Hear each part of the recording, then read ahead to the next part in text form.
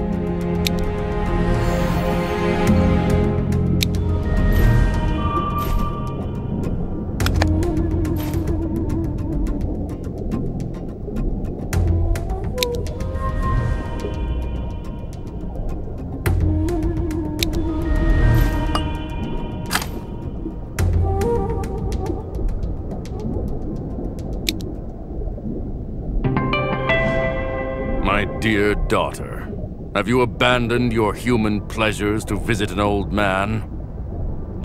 So you're helping Ribera get her voice back.